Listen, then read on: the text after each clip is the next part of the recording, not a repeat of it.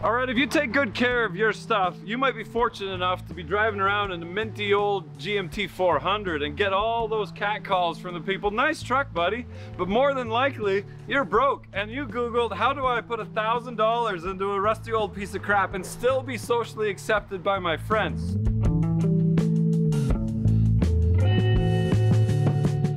In this video, we're gonna grab some stuff from Amazon, we're gonna spruce this thing up, so you might actually be able to go on a date, possibly a second date, and be socially accepted from 10 feet away. Here we go.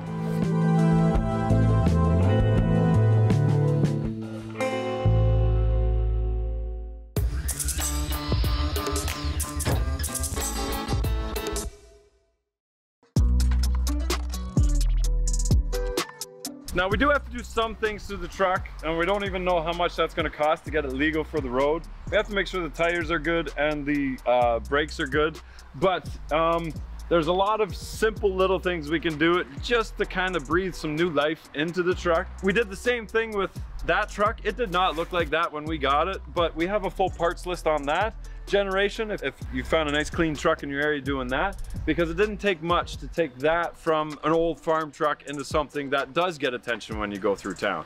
But for the sake of this video, we're going to be talking about this generation, which would be your 99 to 07 classics, GMC and Chevy Silverados. I don't know how we get holes in our hood. Like, this is the carpet.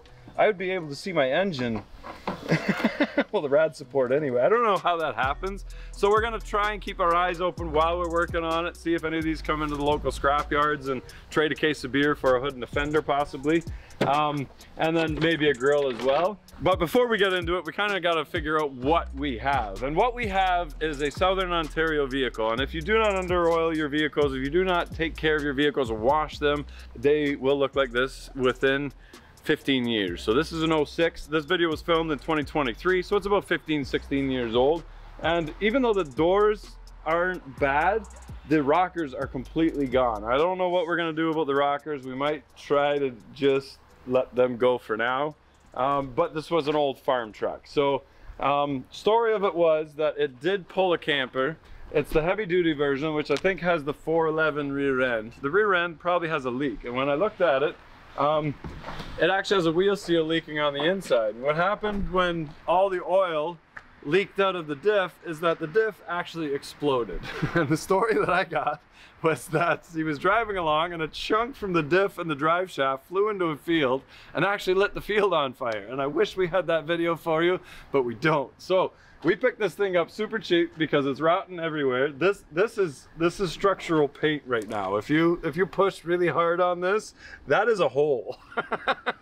But we got this truck because I actually have a differential laying in my yard. We picked it up super cheap, so we'll do a couple swaps on it, and then throw some Amazon money at it just to get her back up to par again. So right now, it's driving around without a rear drive shaft. I'm sure the transfer case is completely empty.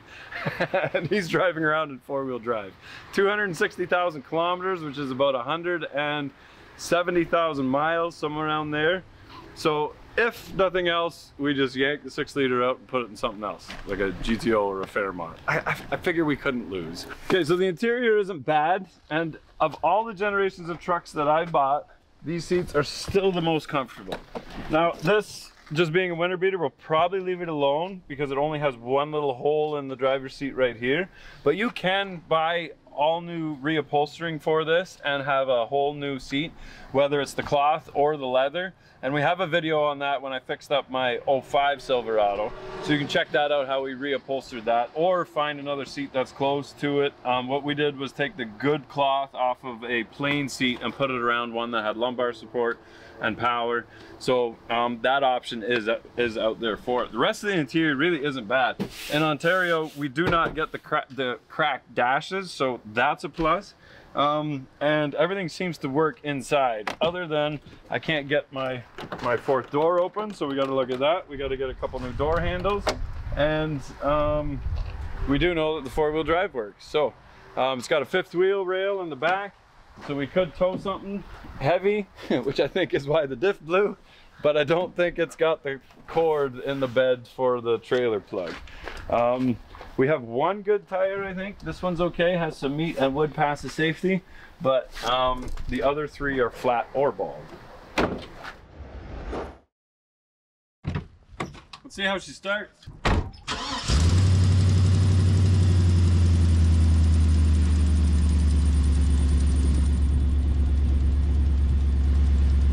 She's a beaut, Clark.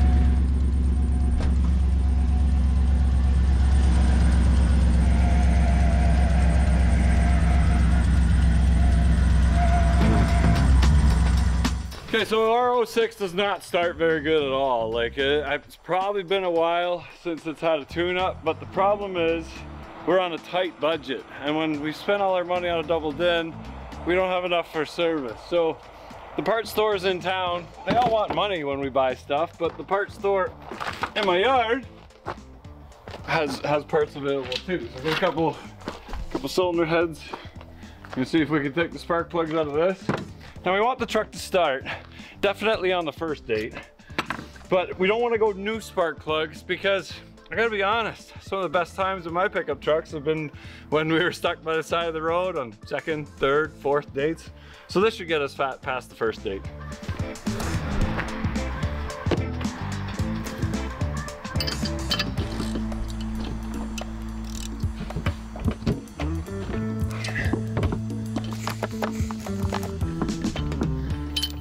Got some OEM AC Delcos. You do the dirty finger wipe test, make sure that the ceramic's not cut or cracked.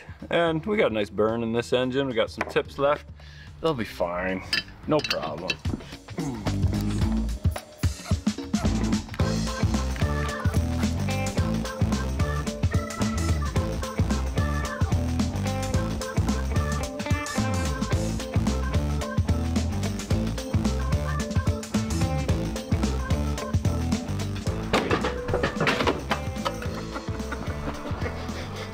I didn't lose a single thing when I was...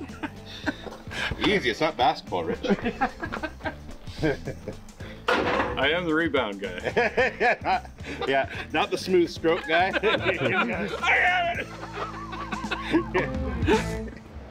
Okay, so since you bought an old rusty Chevy, we can tell that you are responsible with your money. You're not making payments to the bank, you're not owing anybody anything. So the problem is, because we know you're responsible, there's a lot of responsibilities that come with being a responsible person. And one of those responsibilities is driving your friends around, you being DD, because you know what? They're making payments on the bank. They're very upset about that. They have to go to the bar on weekends and take the edge off because next Monday another $1,200 is due to pay for their brand new Dodge or their brand new Fords. The problem is nobody can get into the back of this truck because, you know, the door handle's broken. And nobody wants to climb through the back seat to get in. So we hit up Amazon and we got nice cheap door handles, and actually cheaper to replace both of them than it is just one, which is odd. But on the upside though, when your friends are loaded and you're driving them home, you just stop at a gas station and you get everybody to chip in 20 bucks for gas because, you know, it's a 6 liter, it's horrible on fuel. But then 10 minutes later, you can pull up to another gas station and say, guys, I need 20 bucks for gas. And they'll pony up 20 more bucks and be like, didn't we just pay you for gas? I mean, shut up, Gary, you're drunk. And 20 minutes later, you stop at another gas station. Guys, 20 bucks, I need more money. And that will more than pay for the door handles and lots of other stuff inside. Here we go. There's only 2 7mm screws that kind of hold this thing in place. Some broken glass there. What happened there? This cover pops right off. And the door handle comes off. And then should be able to pull. Okay, you can remove that very carefully. Now don't do it when it's cold. You kind of have to kink this one underneath the seatbelt holder there. But it is possible. So there is your latch assembly in the rusty truck. Now we pull the handle, you can see it's doing something, but it's not actually doing something. So now, I'm wondering if the linkage is just seized down below, give her a little heat, see what we can come up with. Okay, so that latch, basically what it is just a cam lock that goes in behind it. So your door latch is like this, it can't flip up until you lift up on that latch, and then it has room to swing. So that's all working. I think my linkage is just seized. The problem is it pivots in between two brackets, so it can only heat up one of these brackets, and it's the linkage that pivots in between the bracket. So I've disconnected the linkage, took vice grips and stuck them on there to hold the latch up, and I think just a sledgehammer and a 6x6 and see if we can open this door. That's the vice grips on the linkage holding it up. That is the 6x6, and that is a block of wood, making sure that the top latch is undone so that only the bottom latch is holding it. Now, there's not much left of this rocker. I might rip the whole rocker off.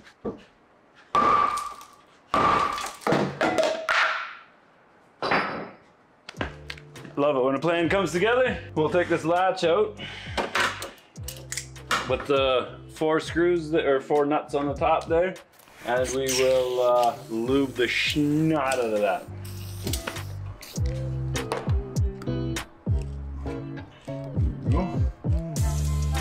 Yes. Now you can soak this overnight in whatever you want, and it'll free up over in the morning. WD-40 rust penetrant, or just WD, or some ATF, or some diesel. Okay, so I had this sitting in ATF and acetone. Smells amazing. And now I can, look at that. It goes nice and free. We can pop that back on again, and the kiddos will even be able to open the door on their own. Don't clean it off, just leave all that crap in there. It's been sitting in there the better part of the day. But don't clean it off, just put it back all oily and gross, because it'll keep lubricating, and every time it gets used, it's fine. You can add some if you want. Just throw that in there. Total cost, 0. So as of when this video was made, this truck is 18 years old. Now, if you're 18, that's like 80 in human years for a truck in Ontario. So you're gonna make some noises. When you sit down, you're gonna go, oh. And when it goes over a bump, it's gonna go, and the doors are gonna click. And the very simple solution to that is a cheap Toto in-dash car entertainment. Now this says right here, made in USA, so you know it's good quality. So since this is the poverty version of this truck, we've got crank handles, we've got on the floor 4-wheel drive. We only have AM and FM, and not even a CD player. So if you're on a date, you can't even impress your lady friend with a CD. Oh, stay there. So take the radio out. GM's awesome. It's basically just click together. You're halfway there. Couple 7mm bolts right here, and you got the old radio out. There you go, antenna. I'm gonna sell this on eBay. It'll be $780, but we're gonna see what's involved in this little guy here. That is the skinniest radio I've ever seen. Definitely not your 6-disc CD changer. You know, back when I was in high school, my 6-disc CD player was in the trunk, but wow, it's got GPS and everything. It's just one giant heatsink and a screen. That's all it is. But I like that it's got actual buttons for volume. Up and down. That's all I really care about is mute and volume up, volume down. Very nice. Microphone. I like it. Okay, so we bought this plug that is this half, and that just gets butt connected to this half. Now that's the hardest part, actually, is just doing a neat job and making sure that all the butt connectors are nice and tight. So plug that in, we're halfway there. So we got an extra wire for the backup camera, which we'll throw in there. Steering wheel controls, which is this one, which we don't have, poverty model, and then the power for the backup camera. So we gotta hook that one up too yet. So we'll hook that up one to the reverse lights. Okay, so we got the GPS kind of tucked away there, that when you're kind of sitting here and driving, you don't really see it. We got the microphone up on there, and just tuck the wire down through there. And then behind the dash, behind the gauges, and then coming out right here. Everything's nice and neatly tied up. We got our plug here that we can plug into this guy. So we got GPS, we need an antenna adapter. So that's they're all in the link, so you can make this 100% complete. And then 2 little brackets, the long sides go on the side of the unit. And then they use the tiny little screws that go right in the very end there. You see the 3 there. And then this bracket goes onto the side, making sure that the screws don't hit the unit. And then the only thing to do is take these nubs off because they get in the way of the bracket. Just take a knife, cut those off. That's not really working. I can either heat up the knife, side cutters, grinder, I'll get them off. And then bolt it in. That should be about it. Until we hook up the backup camera, the trigger for that, and we'll put the USB, I think, sticking out through here so we can plug something in and lay it right here for the sound. Easy peasy. All right, so the #1 mods for these trucks is actually not what you might think. It's actually this shorter antenna. And I don't know if it's because, you know, young guys are feeling threatened by a long antenna, but then I read the manual, and this little guy increases the frequency, and frequency is more important than a long antenna. Okay, so we got our stereo installed. Looks nice and neat with the cover and all the extras on it, but just getting the squeaking to stop is not enough to impress your friends or your girlfriend's dad. If you really want to impress them, you got to be able to pull a trailer. So with a trailer, you got to have a brake controller because you still got to be safe. So it's the easiest brake controller you can ever install. This plugs right into a box underneath there, and this wires directly to that. That's it. All the wiring, all the other wiring is already done. So we'll unwrap these and plug them in, and bam, we can stop a trailer, because we all know that the brakes on this truck are not very good. Okay, so behind that box is this controller, or this little control box, and your Reese trailer plug plugs right into that one. And then oddly enough, this green wire right here is your trigger wire for your backup camera on the thing. So you can splice into that green wire, and you'll have you don't have to run a wire from your reverse lights all the way to the front. You can just tie into that wire nice and neat. So I've already ran a green wire to my stereo, so we're gonna do those at the same time. And then brake controller is already functional. I'll just plug that in wherever. I like it over here, just so that when you get in, you don't accidentally bump it as you're coming in and hurting yourself. So we'll mount it right here, nicely right by the 4-wheel drive controller there. We're all set. Okay, I know what you're thinking. You're thinking, man, I have a really nice brake controller, and I know that I have a truck that can pull a trailer, but how will the average pedestrian know that I have a big truck? I mean, my Dodge friends have mirrors so big they're knocking pedestrians off the sidewalk when they're out. Fear not, we got you covered. The tow mirrors for these things are now super cheap, and actually these are a very, very good addition to your truck. And it's literally 3 bolts that bolted on, and it takes about 3 minutes per side to throw on some nice mirrors, and you too can slide these out and hit random passerbyers in the back of the head as you pass by.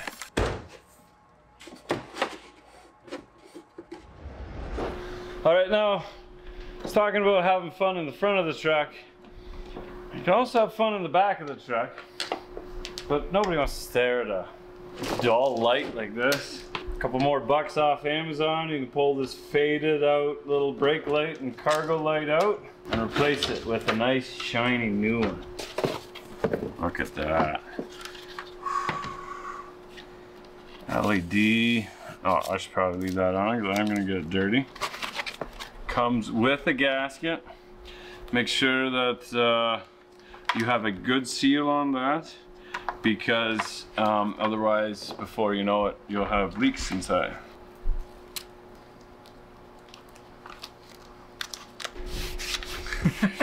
I don't know what that is.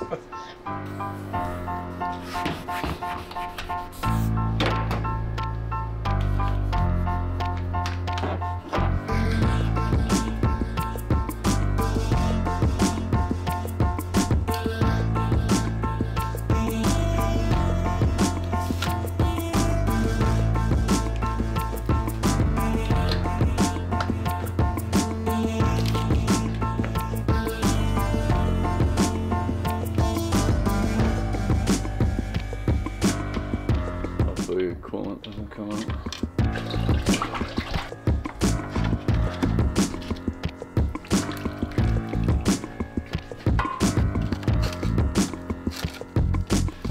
Okay, so in all seriousness, we bought a 6-liter and it came with a truck. The truck was pretty rough. Basically, we have another good 6-liter that outlasts our vehicles in Ontario. So we're definitely giving it the premium treatment with some Pennzoil Platinum full synthetic. And this is also available on Amazon, brought to your door. The Pennzoil gives us the confidence that at least our engine won't leave us by the side of the road. And if the rest of the truck falls apart, you know, at least we've got a good 6.0 to put in, you know, something, anything. You hate them, but you know you love them. They're still the best cheap engine for your swap. They're right on the money there. Now, if this was an F-150 of the same era, it'd be a whole other ball game. But literally, the spark plugs, putting them back in is the easiest thing. There's none that you can't get at, and they all come out in just one piece. It's amazing. Tighten her up. Put the plug wires back on again. I cleared the codes because of it was a misfire, was why the engine was on and an evap. It's always an evap. But let's see how it sounds.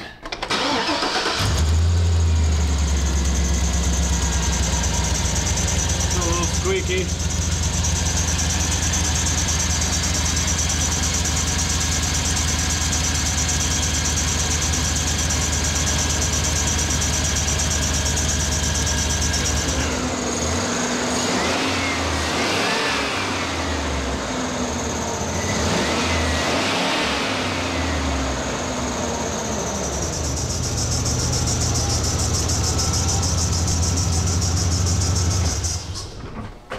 Starts better than it did before, so that's a good sign. All right, a few more things. So I have no idea what to do about this rust. Oh yeah, I do.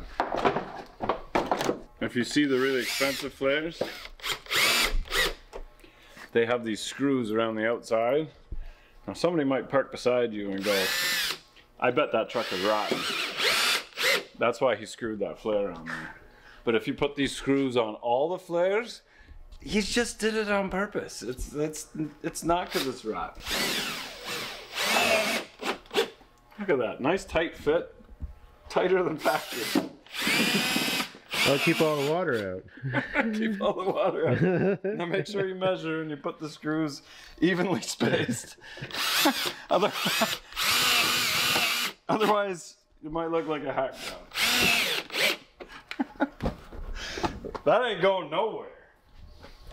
Okay, so the internet is a wonderful place, and we have discovered Bushwhacker rocker cover protectors. And this is gonna be the best thing since sliced cheese in Ontario, because we got quotes to fix this, and to fix it properly, $3,500, to put a fake skin over top, $1,500. Bam. Ready for a safety. Oh, that looks good. No rust happening here. Nothing to see here.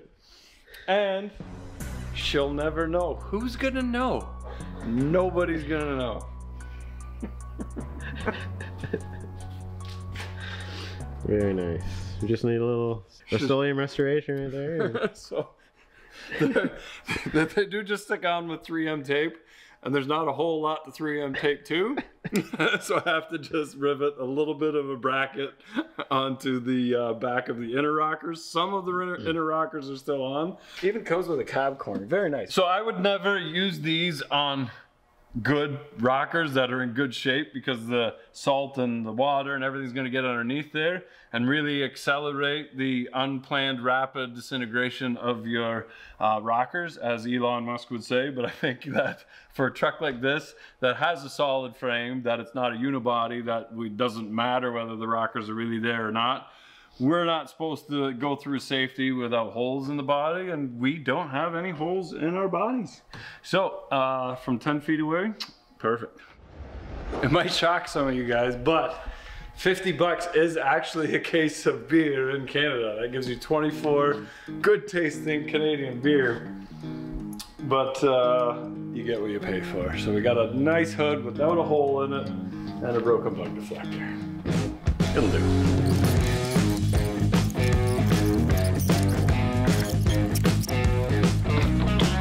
That's been on since new.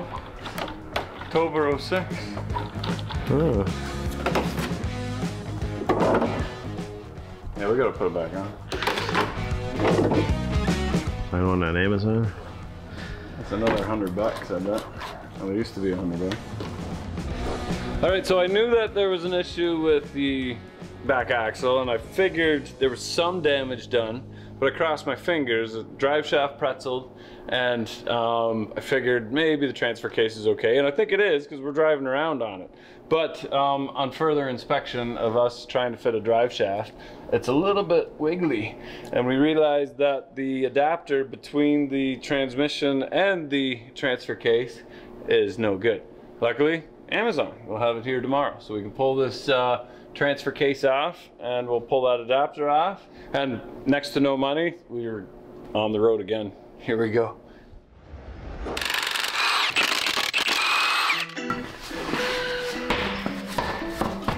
Oh, we got lots of brake. Wow, nice. We don't have to do brakes. On the front, we definitely have to do on the back. My Silverado will not be going on the road this winter, so I'm taking the tires.